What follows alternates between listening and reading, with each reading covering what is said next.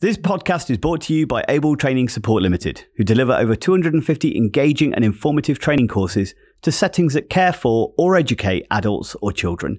They deliver face-to-face, virtual and e-learning courses across the UK, and they specialise in courses around understanding people and improving practice. Visit able-training.co.uk for more information. So welcome everybody to our first ever podcast, where I think we're already both feeling quite nervous and don't really feel confident in what we're doing, and we'll kind of muddle through and figure this out as we go along. But hopefully this will be the first of many of podcasts that we put together around the subject of the care industry and around both supporting and helping carers to better understand their role and get appropriate support as they need to, but also to help understand that those who we're caring for. And we'll be looking at different areas of care as well. So we're not just going to be focusing on elderly care, which we're going to be doing today, and focusing on the subject of dementia. We're also going to be looking at areas of things like foster care and children's homes. We'll also be looking at mental health, learning disabilities, any area of people that may be supported either in the community or in their own homes. Hopefully we'll give some information and some advice and have some chats about those different subjects. But we thought we'd start off this first one we're putting together because in September it's Dementia Awareness Month. So we thought we'd make it specific around dementia for this first one, just to kind of lead us in and get us started and see how it goes and take it from there. So we're going to be looking, the focus of September's Dementia Month is on dementia awareness and stigmatisation. So improving kind of people's understanding around the subject of dementia. So I thought it was a great kind of starting podcast. We both deliver a number of courses across the UK around this subject. And I think there's an awful lot of misunderstandings that we come across on a day-to-day, even from people who've been working in the industry and caring for those living with dementia for a number of years. I know that we chatted recently about a situation you might be raised up of kind of a group of staff that seemed to be struggling with a particular person because just didn't really understand the condition itself and were very much kind of finding it hard to adapt. So we thought we'd talk about what is dementia a little bit. One of the things, what kind of misunderstandings have you come across related to what is dementia? Oh, all sorts. So I'll just speak from experience. When I first started working with people living with dementia, I didn't know what dementia actually was. So I used to say, oh, they've got dementia or they've got Alzheimer's. And I didn't actually know the difference between the two or understand what it was. So that was one of those. And one of the biggest misconceptions is it's just older people. It's just as you get older, that's what happens. It's quite normal. It's not normal. And it's not just a part of aging. So they're probably the two biggest things. It's just memory related and age related. Yeah, definitely. I think as we kind of tackle those, I think the memory related thing, and I think there's a lot of even understanding of what dementia actually is, because you said there it tends to be associated immediately with Alzheimer's. And I think that's maybe a starting point if we start there around kind of that. So we've done some visuals, so we'll bring this up and see how these work. So there's over, I think you read recently, didn't you? There's over 400 different types of dementia. That figure does vary depending on how they kind of separate it up, doesn't it? So I know that it has ranged 150 to 200, but then if you break it down into the subcategories, so even something like Alzheimer's has multiple different subcategories of types of Alzheimer's disease. It isn't just a case of that's one diagnosis. But if we got a little bit of information there on the kind of the four most common forms of dementia. So Alzheimer's is the number one, as it shows in the statistics there. It's kind of makes up roughly, the figures do vary, but roughly about 60% of all, about 2/3, I think that we saw, didn't we? The second one being made up of vascular, which makes up about 20%. And then there's Lewy bodies as well, or dementia with Lewy bodies, which also, again, figures vary, but it ranges from about 15 to 20% again. Lewy bodies is one of the diagnoses that seems to be, it's misdiagnosed and it's missed in its diagnosis. So it's quite often associated with Parkinson's or Alzheimer's, and therefore it gets misdiagnosed. But also it's one that can easily be masked by the behaviours, or it doesn't always present in the same way. So we believe about 20% of cases of dementia across the board are also made up of Lewy bodies.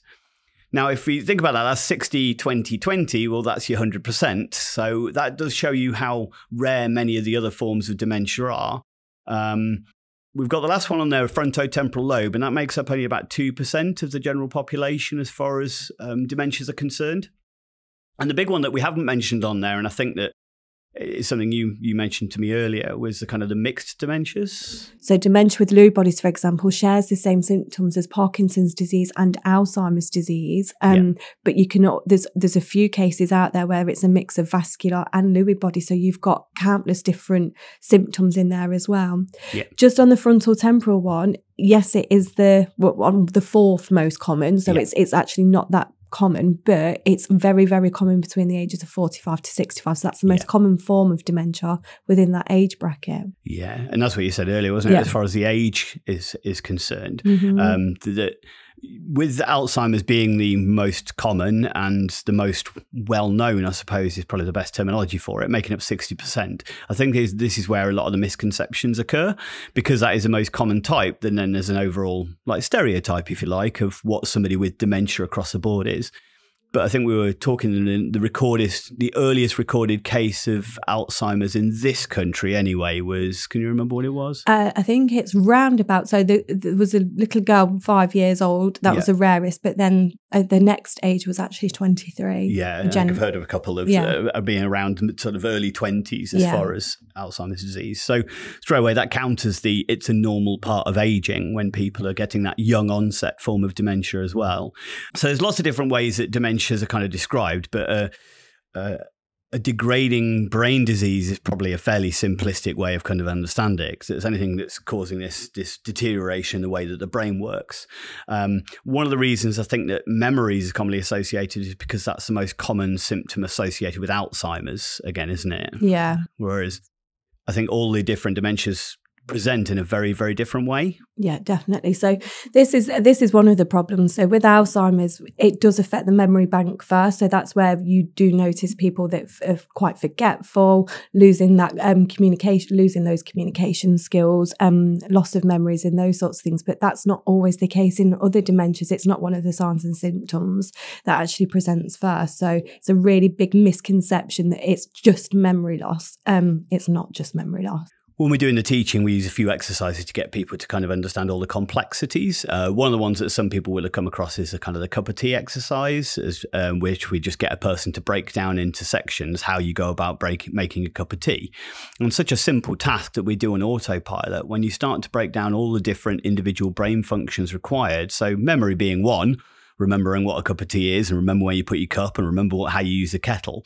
But it's not just about, even with something like, so I use the example with something like a mug.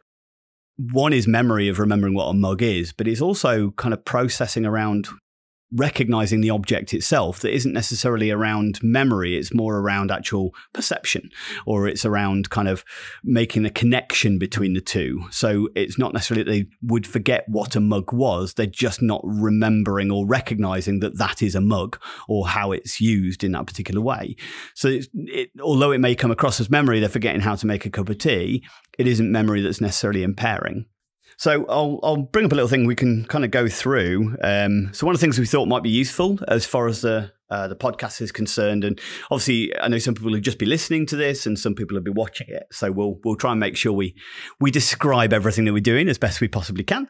But yeah, so if we look at the brain as a whole, one of the more simplistic kind of breakdowns of the brain is kind of break it into sections. Now the brain is massively complex. I always use a bit of an analogy as far as like the brain is like a forest and every neuron. So neurons are what hold all your memories and your experiences and your behaviors and everything you do, feel and think on a day-to-day basis is made up of these neuron pathways. And every neuron pathway is like a pathway through your forest. And every time we run down a path, we create obviously the grass doesn't grow, we trample that grass down a little bit. And if we keep running across that same path, it becomes fixed. It becomes there as a path evermore, and the grass doesn't grow over it.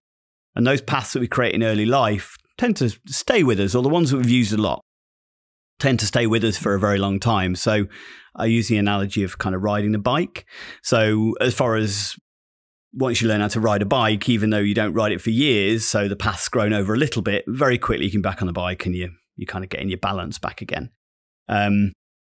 But when we're young, it's running through a meadow. When we're old, it's like hacking through a jungle. So that's why learning a language when you're 5 is easy, and learning a language when you're 50 is bloody hard work. So that's one of the analogies I kind of love for understanding. And I think if we look at that same analogy, so everything we do think is a pathway to the forest. And unfortunately, what many of the forms of dementia do is they create these proteins that block some of these pathways, or they cause some of the pathways to die off or to be blocked.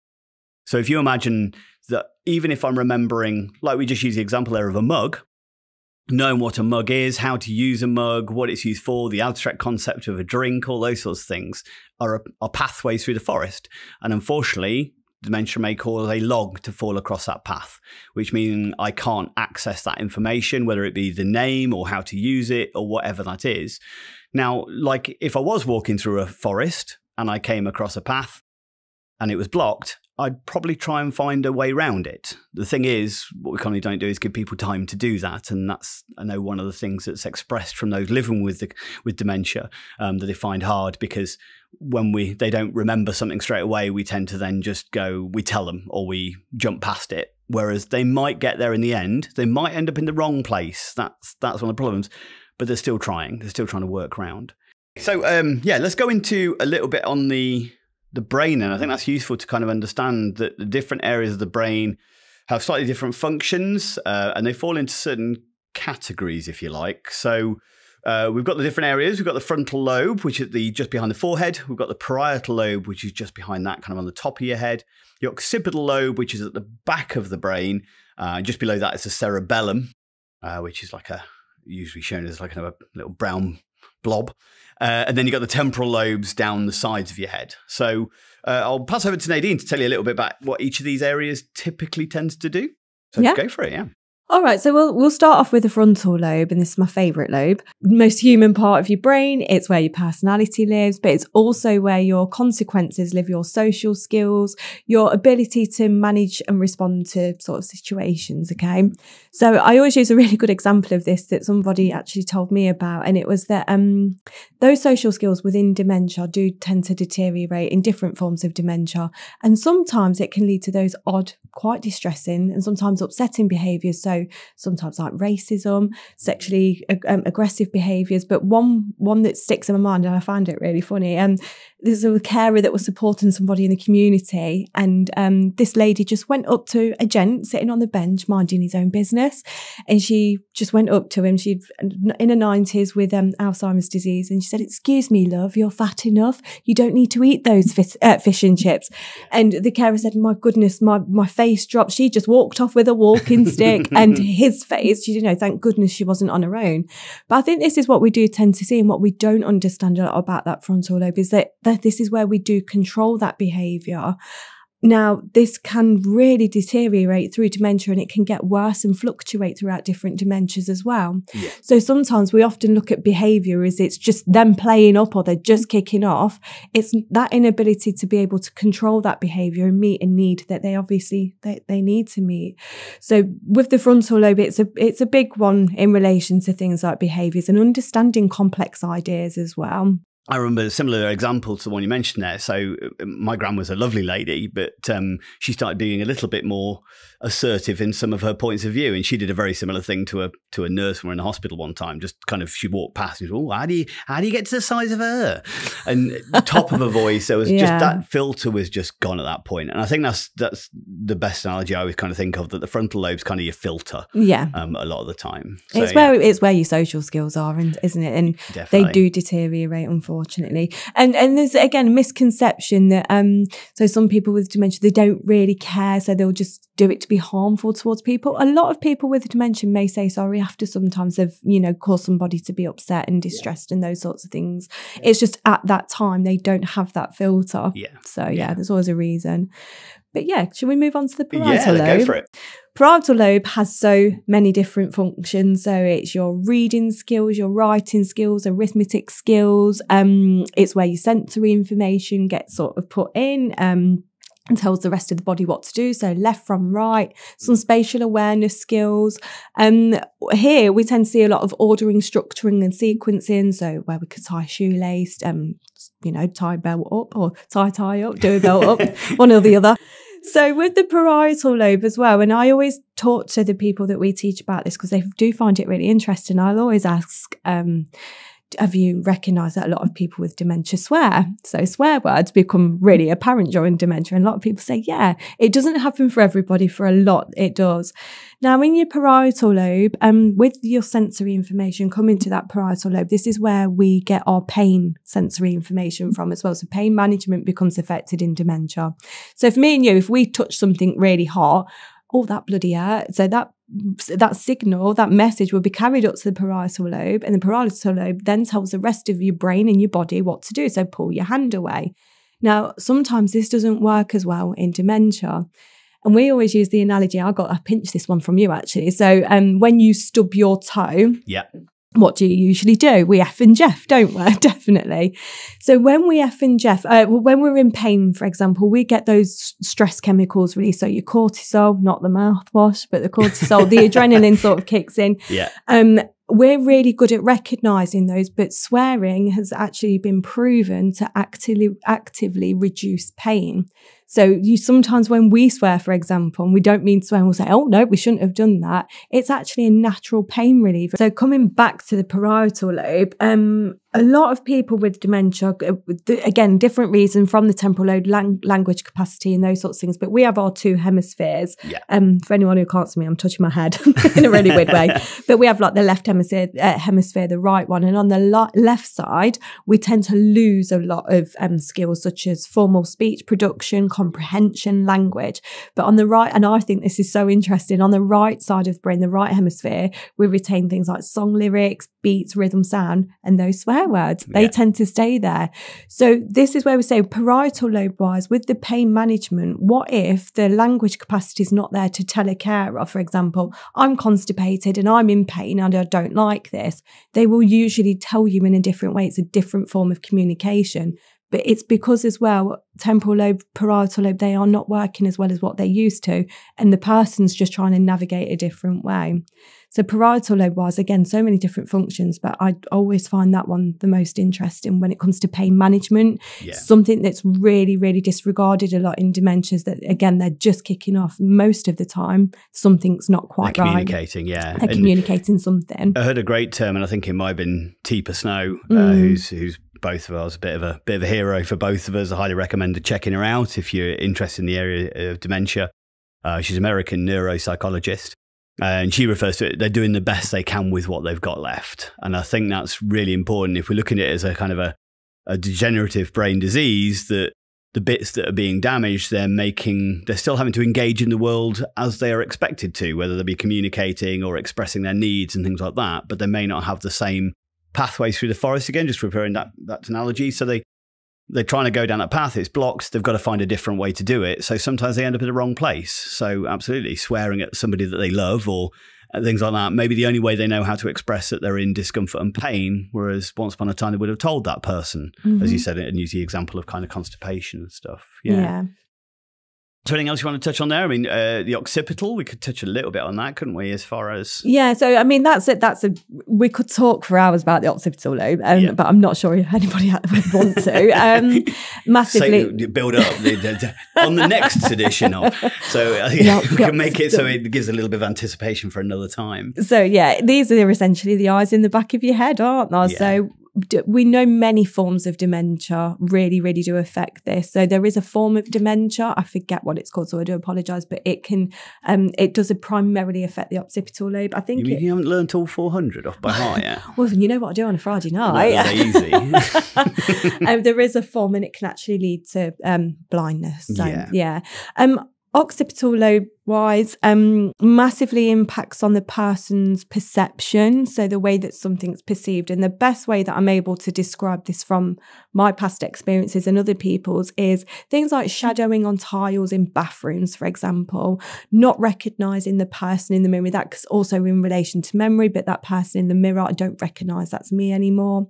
It's also a lot to do with visual disturbances. So I always use this analogy, and I don't know if you use it, but did you ever have a carrier bag on top of your wardrobe when you were younger, or a tree that shone through in the light at night time and it looked like a scary monster or a scary hand? Very similar to maybe what that person with dementia is experiencing. but they actually don't have the recognition that it's not that. It could just be perceived to be something that's really scary. Also, what we find as well is environmental navigation is really, really difficult now. So things like particular thresholds, so one patterned carpet or flooring changing into another. Some people don't enter certain rooms and those sorts of things. Staircases can become very difficult to navigate. Even things such as rugs on the floor may appear to be manholes, colour discoloration, depth perception, all those different things that it can affect. So yeah, environment's really, really important in relation to behaviours as well. I think one of the things although predominantly in Alzheimer's, in most forms of Alzheimer's, the occipital lobe is one of the last areas to be affected. It's affected least. Obviously there is, again, this is a spectrum of different dementias, and therefore some attack that primarily, even certain forms of Alzheimer's attack the occipital lobe particularly. We are incredibly visual animals. We tend to use our visual processing to kind of navigate our world. So any little impairment of that, even if it's just changes in depth perception or recognizing colors or even not being able to differentiate between the real and the unreal, straight away is going to hugely impact this person's kind of ability to interact and have control over their world and feel safe in it as well. As you say, I always use the dressing gown on the back of the door because I've still got memory of that. I think we've all got one. Yeah, with plastic bag on, whatever it was. But once mum came in and turned the light on and moved the dressing gown, then it was okay because that wasn't there anymore. But for many people, it's still there. Kind of just summarising the brain. Obviously, the brain is the most complex structure in the known universe, made up of over 100 billion individual neurons. So it isn't just one or two paths; it's interconnecting paths over 100 billion, and that's a difficult concept for most of us to understand. It is a complex system, and I use complex systems predicting how dementia will progress in a person and how their brain is going to be affected. It's a bit like predicting the weather. We have a little bit of idea, but it can very easily go wrong and completely misdirect us. But I think one of the important things to understand, it isn't just the one area of the brain being affected. All of those different areas are being affected.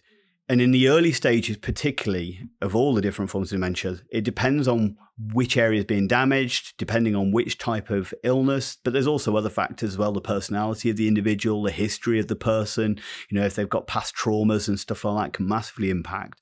So therefore, it's that knowing one person with dementia is knowing one person with dementia. So labeling anything along the lines of, they've just lost their memory or it's just an old aging. Well, that so undermines the complexity of the illness. Affects everybody completely differently, doesn't it? One of the things we want to talk about is the fear related to dementia. I know statistically, once upon a time, the thing that most people were scared of was cancer. But I think now the number one fear for the majority of people towards their end of life is now dementia.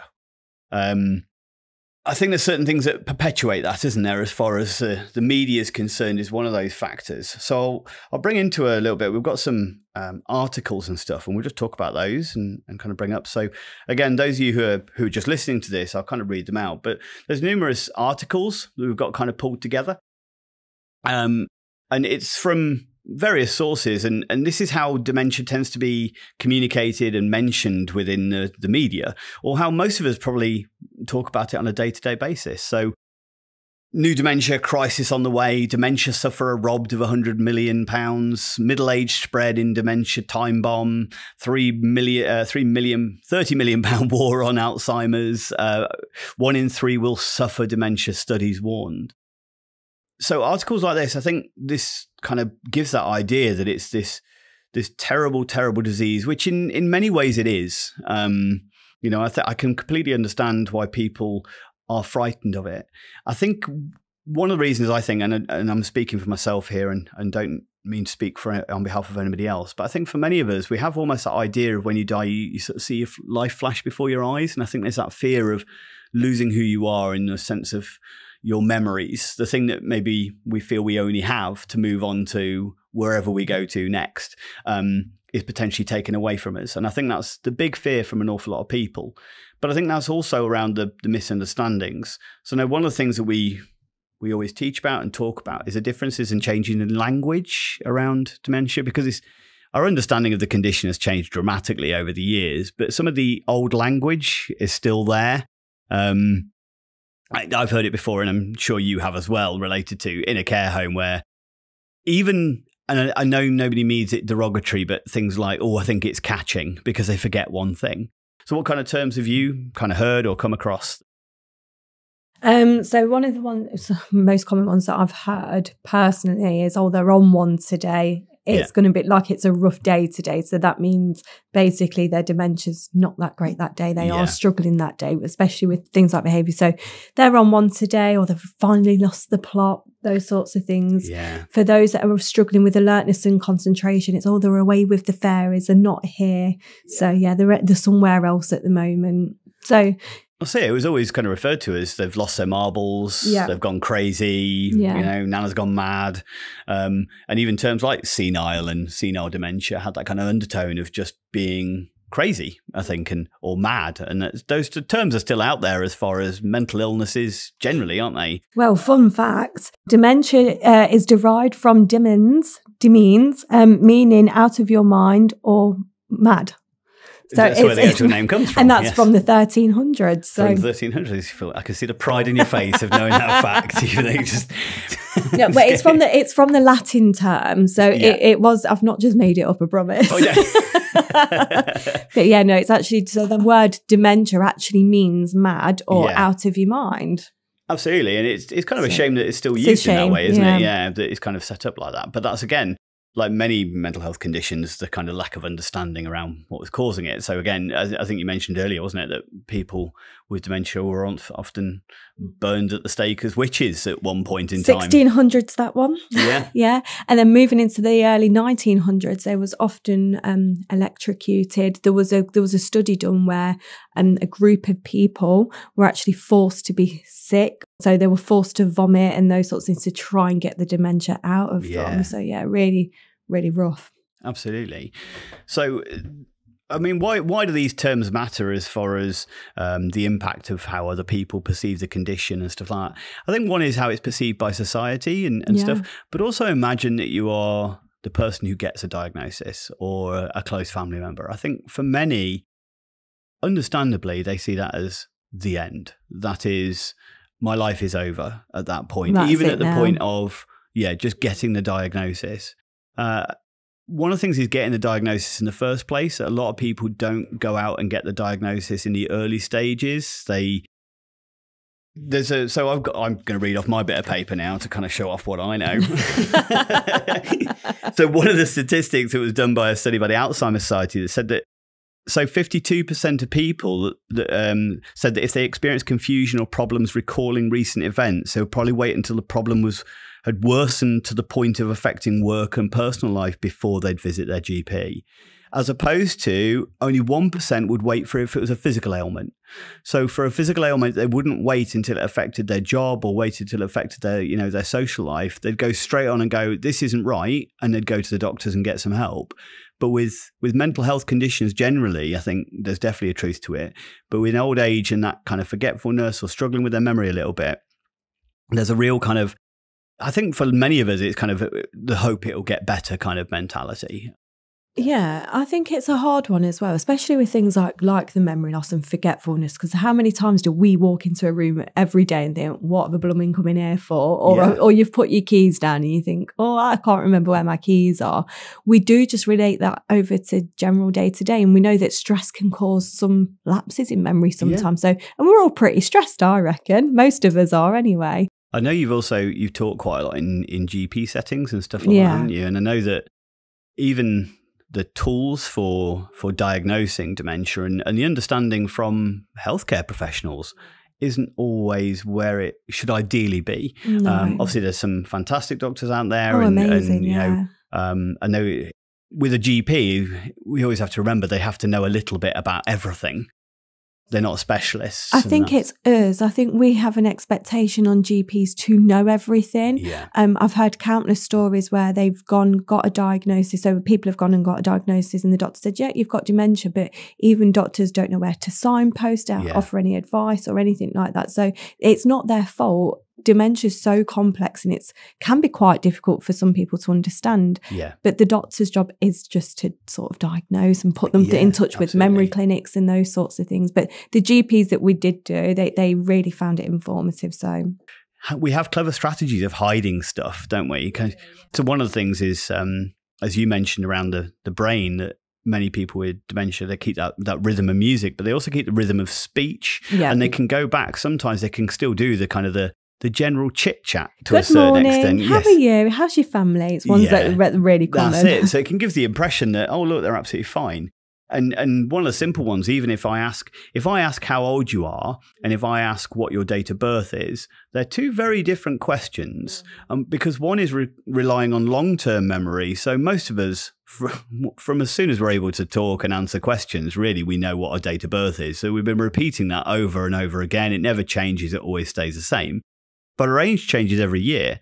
So knowing your date of birth is a very different skill to remembering how old you are, because one is all about orientation in that moment and it's short-term memory as opposed to kind of long-term automatic responses. So if you're going into a doctor's surgery and they go, "Which date of birth?" many people, even with a condition, would potentially be able to nail that. I heard a really upsetting story. It was only just the other day that one lady in particular kept going to the doctors because she felt very unwell. And I mean, this is not every GP. I think this is very rare, but the GP told her to stop coming until you stop drinking, then we're not going to keep seeing. She was just classed as being drunk. Yeah. And she said, I don't drink. And obviously had a behaviour in the surgery, and they said, right, you're not allowed to come in until you've stopped drinking. And I just thought it was really sad. Yeah. She was being perceived that she was drunk and she had a brain disease. It was just, 100%. I think we sort of said our last topic was going to be about the kind of the positive side of dementia. And I think that's something that probably very few other people will ever really look at. And I think it's one of the things that we do try and get over, especially with teaching carers and family members. One of the things that I encourage within care settings is for family, it's so difficult to see this loved one that they've always known a particular way to then suddenly be changing and not really understanding that change and desperately wanting their mum or dad or grandfather or whatever to be the same way as they've always been and trying to hold on to that. And there's a big grieving process that many people have to go through as far as, having somebody living with dementia in their lives. And I think there's a big responsibility, whether it be organizations or training companies like ourselves or even care settings themselves, to really help families to connect with their loved ones. I think sometimes I remember in every care home I've been to with numerous family members and I've seen commonly it's a case of family come in, they just kind of sit next to the person or they go to their bedroom and they're kind of left to it. And it's just a case of, go spend time with your mum or go spend time with your family member. But there's no guidance on how to do that. And these family members have no idea about dementia. They don't understand. They're going to find certain things upsetting because, being misnamed by your own dad is going to be upsetting. Yeah. So, if I go and see as my dad gets older and suddenly he forgets my name and starts calling me the wrong thing, I completely understand why anybody would be upset by that. So if we go into a little bit on the memory side of things and just maybe help people with that and why positive engagement in kind of visiting and just day to day is still important, because I'm sure you've heard it as well. It's kind of, they don't remember anyway. Yeah, they do. They're not going to know. And it's such a big misconception. So maybe a person with dementia won't remember who came to visit yesterday, but they'll certainly remember someone came and it was really nice and they gave me a cuddle. It's that emotional content that we tend to retain and not the logic around it, obviously. Absolutely. So, again, we'll describe this as best we can. Obviously, there's some visuals if you're watching this, but so we break it down into this is taken from the Alzheimer's Society as far as a great theory. And I don't know who originally kind of came up with the way of putting it across. I think it was somebody called Gemma. Somebody called Gemma. Well done, Gemma. Now put it down. That counts as an acknowledgement. We're not trying to take credit for it ourselves, but it's the dual bookcase kind of analogy or metaphor, that if you imagine that we've got two bookcases in our brain, and one of these bookcases is our hippocampus, and it's our logical memory, and it's our rationale and facts and reasons, and it's where we retain kind of all of the short-term memories or the day-to-days. And we've also got then another bookcase, which is our emotional memories and our feelings. And these two different bookcases in our brain are affected differently by the condition of dementia. So if you imagine that every shelf on our bookshelf for the hippocampus is, so what I did 5 minutes ago is on the top shelf, what I did 2 days ago is still on that top shelf, but the further down the bookcase I move, the older the memories become. So my childhood memories are down at that bottom shelf, and my short-term memories, the things that have happened most recently, are up on that top shelf. Now, unfortunately, and this, I don't know whether you describe it in the same way, but the analogy I use is that bookcase, unfortunately, the hippocampus bookcase is IKEA built, or it's Argos built. It's a bit of a flat pack and you're not very good at building it. Okay, it's one of the ones I've built. And unfortunately, the nature of dementia causes that bookcase to be shaken. Okay, so whereas the amygdala is kind of more made of oak. So the amygdala bookcase kind of maintains much more effectively, and generally as we get older anyway. So in the middle stages, what tends to happen is the dementia shaking both of those bookcases a lot harder, okay? And we're losing a lot more from those recent memories, that recent information, the logic, fact and reason. So really good story to tell alongside this is there's a lady, for example, that may wake up at 90 years old in a care home. Her bookcase may have been shaken at particular times, and she's looking through that bookcase. So at the top shelf would be the logic, fact and reason that she's 90 years old and that she's in a care home, but that information's now missing. So the brain will just orientate itself using the information it has available, and the information available is usually the emotional memory. Now, going down her bookcase, it's morning time. I usually take my children to school during this time. Where are my kids? I need to get my children to school. And this is one of the most upsetting things I think about this. We're going down that bookcase and we're going into those earlier memories because they're the ones that have sustained and they're holding on really, really tight. And at this time of day, this is when I take my children to school. And I always say to people, can you imagine waking up not knowing where your children are or where you are or what time era that you're in? I can see why people do have distressing behaviours. In the middle stages of dementia, we do see this happening quite a lot. It's also referred to in seasons of dementia. So this will be coming into sort of your autumn stages. For anybody that's ever read about the seasons in dementia. But again, this is where we need to work really hard there with memory orientation. And that brings us nicely onto something else. So therapeutic untruths and love lies. Yeah, absolutely. Yeah. So let's say I had a family member who misnamed me. There's no point in trying to redirect. All it is that they've lost that book on the bookshelf. They're seeing me as somebody else in that moment. They've looked for a book down the bookcase and they've found somebody who looks familiar, and therefore I become that person. Or they've just tried to work their way around and found a different name available, and that's all they're using. And therefore, we just go along with that name. There's no point in correcting, because all we're going to do is upset them that they messed up, which means we're affecting the amygdala bookcase, causing them upset and distress and reminding them how they got it wrong again, rather than just allowing them to be in that moment. And suddenly you end up having an argument with them about getting it wrong, rather than just enjoying spending time with them. So if we've got somebody who's wanting their mum, well, telling the truth and reminding them that their mum's passed away and that they're 90 and think how old that make their mum is and stuff like that. Well, in the early stages, we might find the person go, oh yes, how silly of me.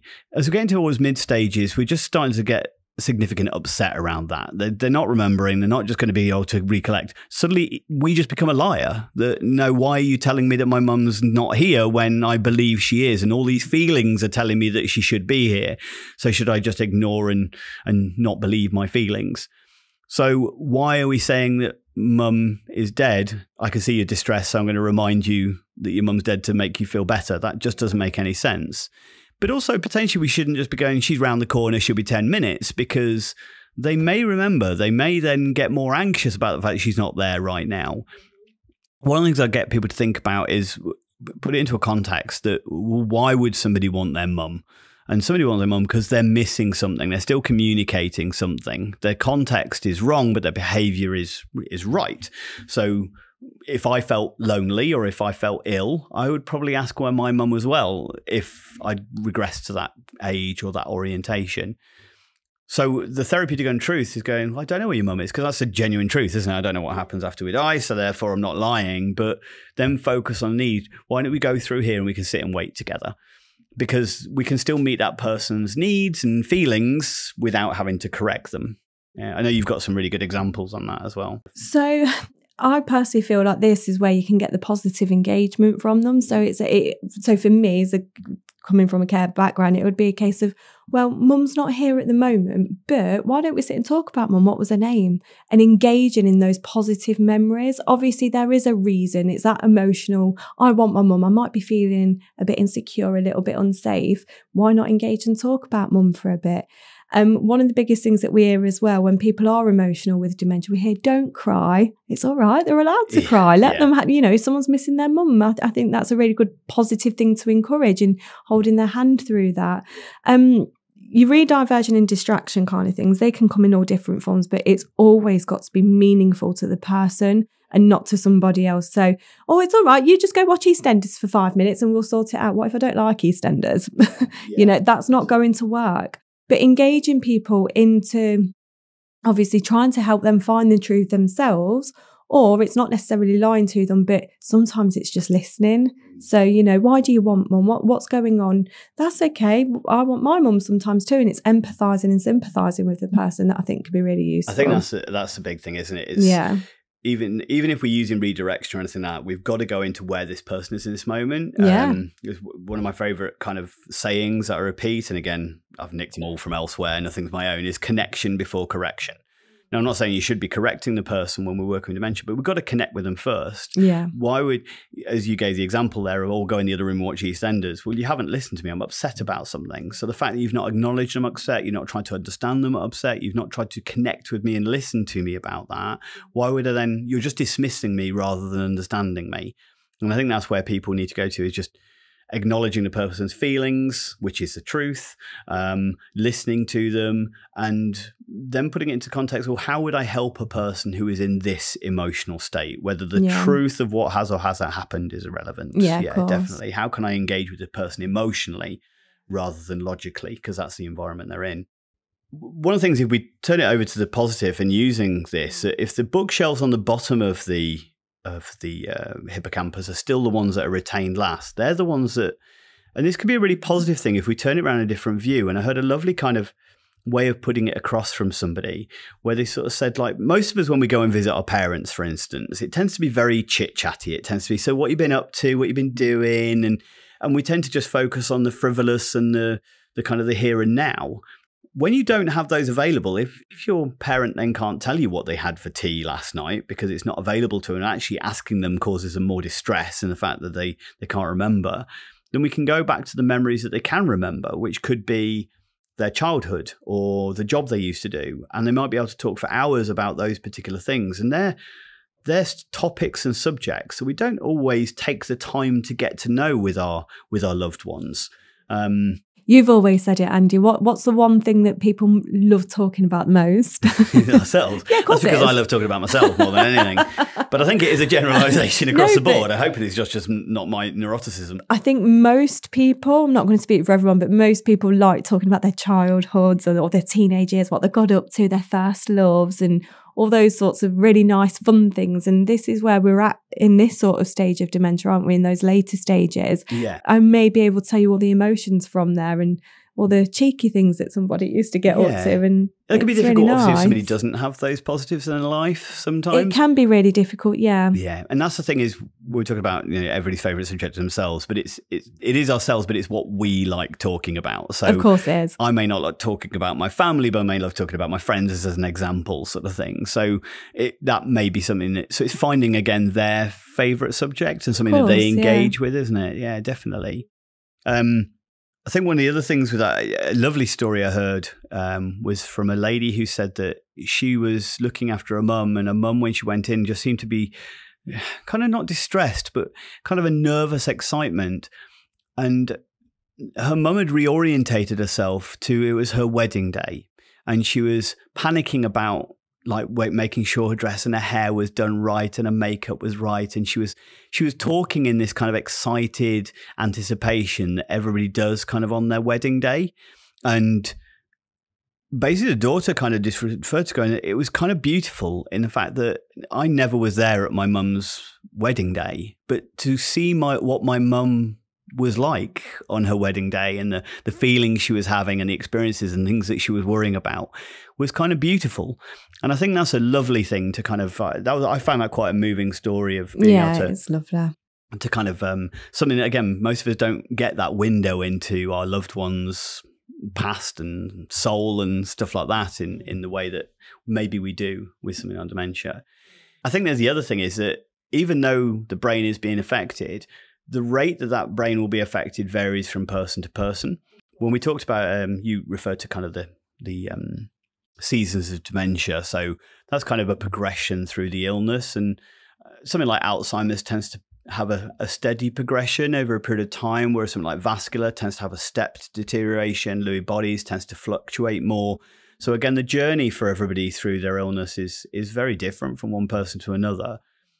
But you should always be focused on the person's abilities, not their disabilities. You should always be focused on where their strengths are. And I know you do a lot of promotion around strength-based risk assessments and strength-based care plans. We look at what skills the person has retained rather than what they haven't retained, and then adapting whatever their preference or whatever their chosen activities are, and we adapt it to the different stages. And it's a really good thing, and it's very, very popular now throughout care as well. So people are giving that bit of therapeutic risk-taking and thinking, oh, we know that so-and-so can't run around and play football anymore, but maybe we can take him to a stadium now, or maybe we can take him to the local pub so he gets that interaction and social inclusion still. And I think it's really, really good. Yeah, absolutely. I know that I had a friend whose dad started doing walking football, which is basically, it was kind of lots of older men who just went down, and the rules were no running, so they had to kind of hold back a little bit. Did they have a ref? I think they must have had a ref, because I just imagine they still got angsty with each other at times. But they had to kind of walk around playing football, and that's it. There's no reason why you couldn't still have a game of football in the garden, even if somebody's using some kind of walking aid. You know, I did read a wonderful article, and I'll kind of put, again, for those of you watching, a bit of a visual. It's a guy called, I can't pronounce his name. I think is he Canadian? I think French Canadian. I'm not 100% sure. But sure. Xian Jia, 68, who was diagnosed with Alzheimer's in 2012. He's still alive. He's still going strong. I think he was very poorly over COVID at one point, but he's come out the other side. But he, every day he was climbing the same mountain. So it was one that he'd always loved climbing. And I think when he first got his diagnosis, he obviously did like all of us probably naturally would, thinking this is the end. But he took that step to decide, no, this isn't going to stop me. I'm going to carry on doing what I love. Maybe I can't work anymore, so maybe I just need to do what I can, which is, so he climbed this 2,634 foot hill, which doesn't sound like a hill to me, which is steep descent at least 5,000 times. So I can't remember when this article was put together, but I know that he's still going. I don't know if he's still climbing mountains, but that was somebody, whether that, obviously that was still classed as not young onset dementia. He was 68 when he first got his diagnosis, which we might see as quite young for getting the diagnosis, but still able to be thoroughly active and engaged. And I think that's so important to, again, whether it be cognitively or physically, there's still things they can do. And if we're thinking about the pathways to the forest, they're still creating new memories and new pathways, and they may not be laid down in the same way, but they're still there. We kind of discussed on numerous occasions how we were going to kind of go through these topics, and I just noticed we reached the bottom of the page where it doesn't know kind of an outro or anything like that. How am I going to finish this thing? Which is probably the best way to finish the first one on a bit of a. So hopefully this was not such a mess, and we kind of pulled something together that was kind of informative and fun and engaging. And we'll kind of look at putting more of these together. But yeah. So hopefully you found the podcast interesting, and keep in touch with us next time. But I think from me, that's bye-bye and goodbye. So thank you so much for watching our podcast today. If you've enjoyed what you've seen, we really want some support from you guys. We want to keep doing this. So please like, comment and subscribe on the video. You hopefully know where to click. If you've enjoyed the session, well, we'd love to hear from you. You can email us at any point on podcast@able-training.co.uk with any questions, stories, anything that's relevant, or we'll look at your comments and get back to you hopefully. Cheers.